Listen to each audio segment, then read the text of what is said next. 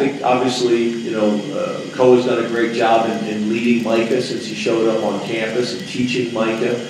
Well, our guys are good like that. There's some programs I've been a part of where a guy's trying to get some of your reps and I don't want to help him a whole lot, which I also get that, but it's not the right thing for the program. And Koa's handled everything extremely well. I think part of it is because of how Coach Price handled it.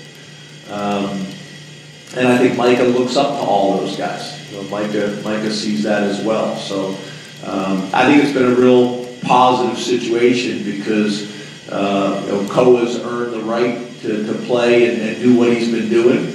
And it's allowed us to kind of, you know, slowly work Micah into a new position and kind of figure it out. And I think, you know, I think you guys heard from Coach Pry the other day is, you know, he's now starting to play like a linebacker instead of just a great athlete running around on the field. So, you know, it's been a really nice complementary, you know, kind of, you know, pieces right there for each other. So, Koa's been fantastic. He's been one of our leaders off the field really from very early on. He's one of our leaders on the field. He's maximized his Penn State experience in terms of he's got a really strong group of friends that he came in with. He's done unbelievably well academically.